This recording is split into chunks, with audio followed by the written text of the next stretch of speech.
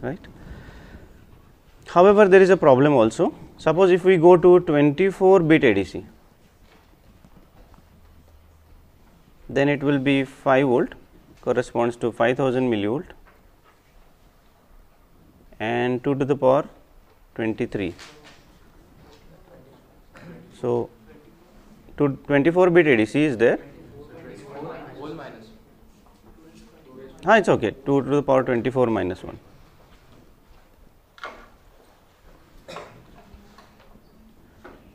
So,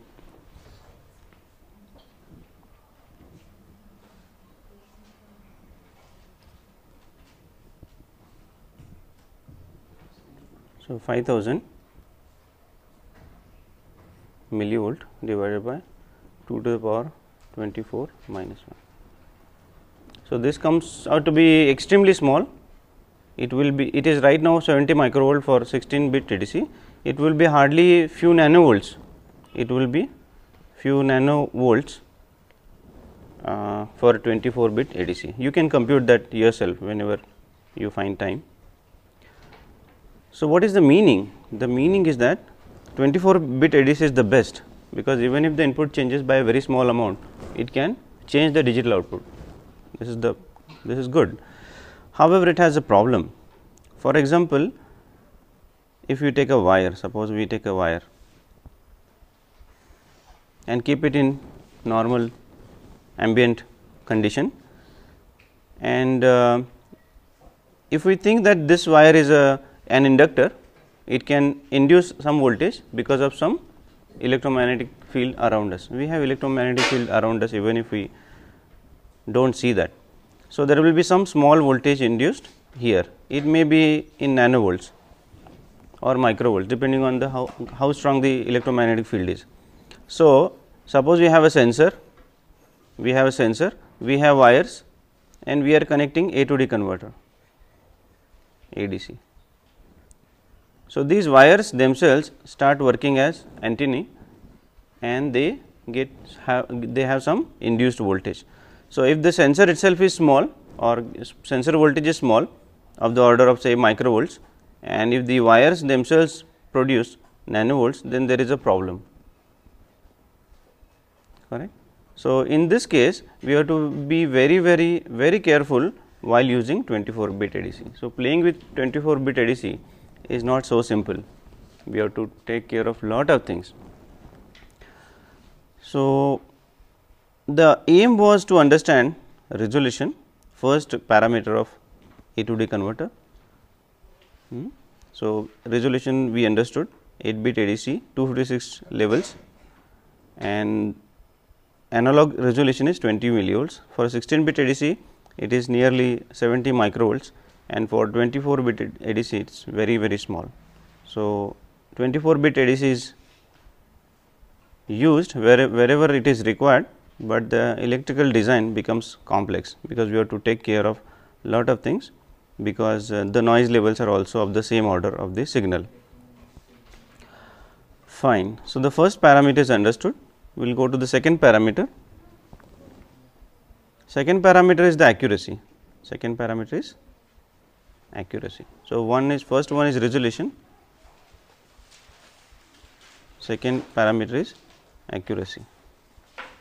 Accuracy is the closeness to the correct value, closeness to the, let me rub out this, closeness to the correct value, closeness to the correct value. So, A to D converter basically contains mainly two sections. Suppose if we draw the box once again, then it will have two sections, usually analog section and digital section. Digital section will not cause problems as far as accuracy is concerned, but analog section will have some problems like offset voltage or effect of bias current. Various analog circuits will be there, usually we will use op amps. Op amps have some imperfections in them.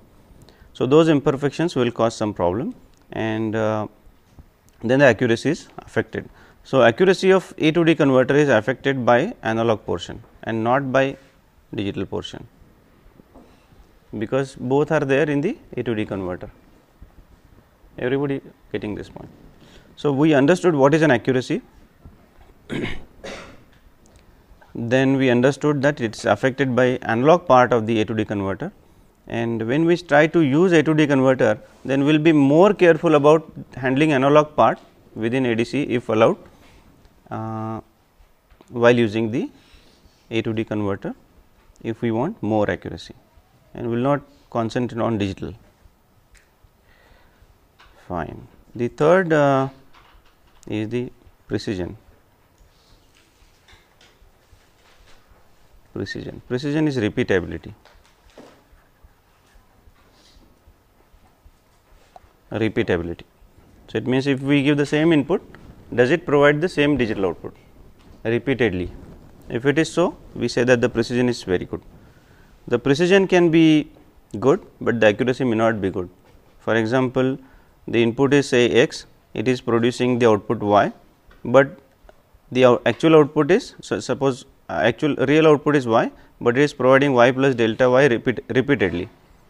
It is producing y plus delta y repeatedly. So, the precision is good, but it is away from the correct value. So, accuracy is less. So, precision and accuracy, they are different. Fine.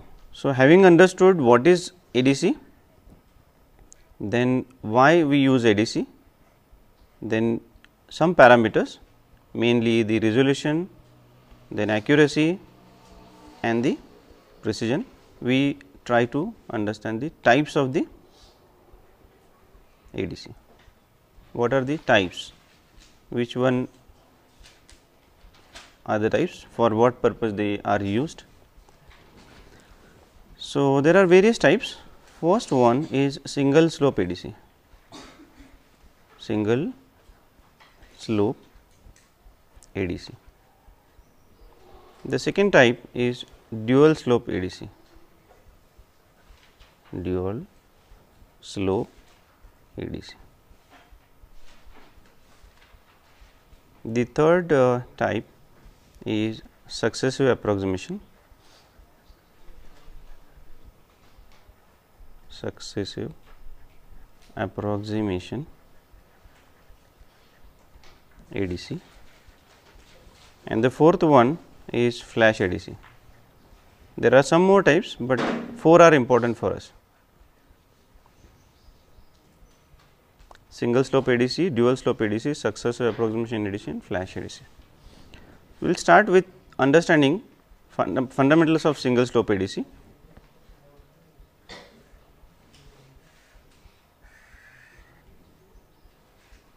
So, we have single slope ADC. This will give us basic idea about how the A to D conversion actually starts. So, what we do is we have input 0 to say 5 volt, which can be changed to any value. This is the input, and the output we want 0 0 hex up to f hex. This is the output we want. Correct. This is number, some number we want to get, and this is the analog input, analog voltage that we have. So, how do we convert this? So, what usually is done is we take advantage of the property of a capacitor, that suppose we have a capacitor and we have grounded one of the terminals, and we provide a constant current source. This is the constant current source. The symbol can be anything. This is the constant current source.